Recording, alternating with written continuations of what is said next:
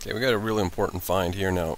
You're going to think that what we're going to see at the other one's going to be even more important. Well, basically they're equal importance, but this is very important to keep in mind and count.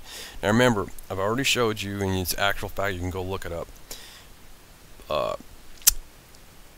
Pluto, Uranus, and Neptune are out our back door. So either right or left here or directly behind Earth and Mercury. Now Mercury is closer to the Sun. It's just basically you're seeing orbitals. See, we're way out behind Earth. Okay. And the Sun's over here behind the shield of basically it's a solar panel. Okay, we're going to count here. Now remember, 8 planets known in our solar system. Okay, basically Mercury, 1, 2, 3, 4, Saturn, 5, Mars, 6, 7, 8, Uranus, and Neptune. They try to say Pluto is not a planet, so basically Pluto is our 9th planet. They keep on covering for information. It's the Holy Grail. Pluto is probably full of water, okay? So the idea that if we ever get screwed over on Earth, and that's why I've said Saturn is quite interesting because of Titan, because of the features we see at Titan and everything like that. No matter what, if a planet has a luminosity, it has water. Now, the other video I'm going to show you is very important to star water and ice crystals that form. We always get, and there is an increase of ice at Antarctica if you pay attention to news releases and so forth and so on. Now, the North Pole is melting. It has melted in the past. There's old routes, shipping routes, that have been known to way back have thawed before. This is nothing new. But the most important thing is we see Mercury down here before I blow up, and you're going to see it glimmering here, which is our 10th, because it looks like we have found something that's close that orbits the Sun that we never really got a chance to see before. Okay? Because as you count again, Mercury, Earth, Venus. Now this other footage I'm going to show you is more amazing, but it's basically our auroral, vacuum, and star water, star crystals in space. Remember, the pressure of space, the idea there is moisture up there, and there's been many times when we've had footage that NASA still doesn't understand that basically that it's water traveling through space. And since they've found these water sources, I don't understand why they don't be a little bit more honest. Idea, they're still hiding the secrets of the moon. There's a lot of water on the moon. They've somewhat told you, but they haven't told you everything. Idea, Apollo, just name your number. Okay? Now, Saturn is more than likely that right there that you see there. Mars is here. Mercury's up over here. Okay? And then you're going to have to discount this here. Someone has to come up and say what the heck that is there, because we're going to blow in and show you that. First off, we'll go up here and we'll go 700 on the screen. Now the other footage you're going to end up seeing is quite amazing too, but it's the stuff that I've caught. Well, Nehemiah, the scientist, and whoever's responsible for putting the webcams up there has found that stuff a long time ago. They're ongoing studying on it all the time. So now you see Jupiter, and Saturn more than likely is right there. And as we scoot over, I'll go down here. I'm thinking that I had it on zoom already. Here we go. We go across. And then we end up having Mars. Okay, that's Mars. Somewhere there. It should be right there, I think. Now when I get to the pointer later on, doesn't matter. That's Mars' magnetical line, so that's Mars over there. Okay, so every planet's because I already told you that Neptune and Pluto, so basically we're supposed to have 9, but they keep on saying Pluto's not a planet. So basically we have 10, because no matter what, there's a magnetical here that keeps dancing. And actually when we zoom in, we lose it a little bit, but you can see it dancing around there. Okay. So we'll go ahead and take the zoom up and see if we get a better look on the zoom. To me it seems like you can almost see it better by being farther away. But no matter what, that is a magnetical. And no, it's not something with the satellite doing anything or anything like that. And if you back up the footage, you can go to what we'll do in a little bit. But we'll zoom in here, and then we'll move around a little bit. And then we'll try to get out of the way. So these are all stars. We get great views from up here in Soho. As you see, you get the magnetical below. And if you start watching too, it looks like there's a bunch of magneticals.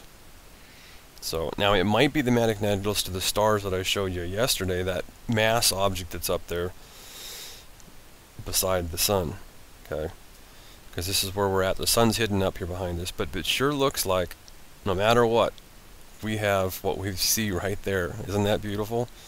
So Anyway, and there's star clusters all over out here, okay? But as you see, there's a magnetical, so there's somewhat of something that has came into the magnetical of the sun. And as long as I don't mess the shot up here too much, we can hopefully get a glimmer up at. Now, everything is moving that you see in these stars is moving to correct. It's moving counterclockwise of the sun, you see? But it looks like on the very outer, the last of the Van Allen belts of the sun's magnetical force, there is a planet. Now, has it newly appeared? No, I don't really think so. I think it's been there for a long time. I just don't think we've really seen it. But the telescope's finally in positioning of everything. We finally get a glimpse of the outside of the Van Allen belts. Because everything that's rotating clockwise here, as we know, everything in space is counterclockwise. Earth, Moon, and the only thing that we have an odd feature is Venus rotates in the opposite direction of everything else. Otherwise, everything rotates right to the east towards the sun.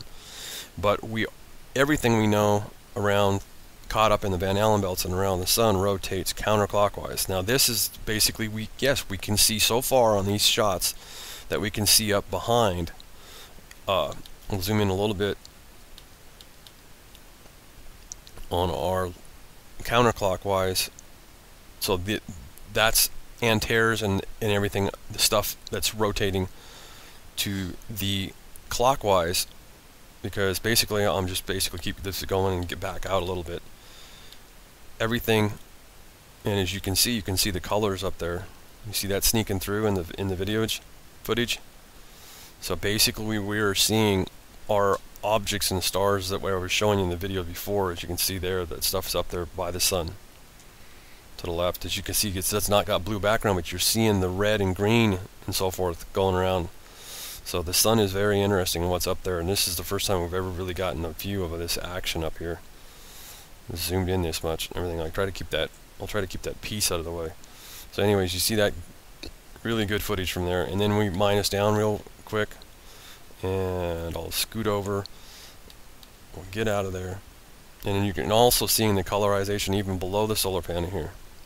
So we're getting a beautiful show from up by the sun, and we'll just minus out all the way. We'll get over here, and we'll start minusing out. We'll pop down to 400 right away. And no matter what, you can see the magnetical. So there is, scientifically, there's got to be something more than just Neptune, Pluto, and what we know to be the 8. Neptune, Uranus, Pluto, Mercury, Mars, and Venus, you count, and basically we got something like the 10th planet. There's something left in our solar system, in our gravitational pull of the sun, besides just the 8 or 9 if you count Pluto before, so this is 10. There's something over there, okay? Because this is Mars, so there's something up there in the rotational, because as you see, this stuff rotates to the right. Everything else back here is, well, I'll keep on zooming out, and it's just the idea that we can see this far on the footage, and they've been hiding it from us for a long time, being able to do this. Everything here rotates to the right. It goes this way, it goes counterclockwise, okay? The sun is the clock, remember? Okay? So, and then all this stuff here is moving this way, okay? Because it's so damn far away. This is great footage and shows you almost infinite, and it is pretty much infinite to the lens in the pickup because of the deep darkness of black space way the hell out there. Way out. So, let's go check this other footage out. Remember, Vino doesn't say aliens, space, aliens, objects, and all this crap, so don't pay attention to any of this crap, okay? None of the crap, this is the scientifical, because basically he got the footage from, and it's standard YouTube, and I'll go down here and show you, he got it from there. And this is the date and the time from Niemeyer, and I just didn't see this footage, so we'll play it real fast. I'll put the player back over here, and we want to thank him. He's done a great job of finding this footage, and we'll play it. And besides the coloration, I can't say anything for his colorization of it, and I'm not going to be playing the music to you, but I can hear it in my ears, so I'm going to have to try to, let's see if I can pull that down real fast. See, I don't like to give you, but all this stuff is actual factual. This is from Niemeyer, the footage. Now what he did is zoomed in on it and put his little typo on ADG in the UK. So, but this actually happened. Now, I caught last year, Niemeyer did, because Niemeyer catches all this footage, webcam. Okay, and let me get rid of my hourglass too. I'll just take that off. But all this stuff is actually there. It's been happening. So it's the auroral opening up, it's star crystals, it's star water. And it's just like when you always see the footage from Soho, you see stuff popping in and popping out. Well, stars pop in, they rise and they set. Okay, and the auroral gets thin, so you see it and you get a nice, basically, don't forget I didn't put any of this wording in here and everything like that, but it's not a phenomenon, it's just basically, it actually goes on, the auroral. And you have to go back to the 29th and see what we had for electrical energy and what our plasma, our auroral, was doing. And that's basically the action of it. And stars rise and fall. And as the auroral opens up, it's a red and green layer that's ISS space station has said before when they've went through it, and I've showed you footage from the ISS when they goes through it, because when you're in space, it looks, our auroral looks red and green, and also blue, and you see it at the auroral shots that you get from people from space weather and stuff, and anybody that puts pictures of our northern lights, our auroral.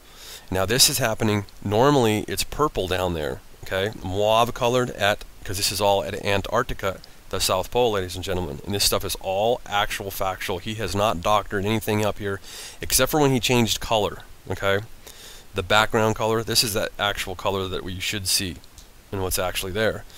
You could go ahead and go to that year. No, we're not going to be able to click to this stuff here, and we want to thank him for putting this up on the internet, because it's great footage that he caught from Niemeyer. So no matter what, we think we have found the outside magnetical, a good view of the outside corner of the magnetical of the sun, and there's probably some objects that are in, because if you count and you remember, you got out the back doorway here in the darkness of space behind Earth and Mercury and all of us, basically all these planets back here, Uranus, Neptune, and Pluto. Okay, 3, 4, 5, 6, 7, 8, 9 Mercury. Now Saturn was the one in the middle, and so basically with 10 and maybe more, as we have zoomed in there earlier and showed you. So back up the footage for that.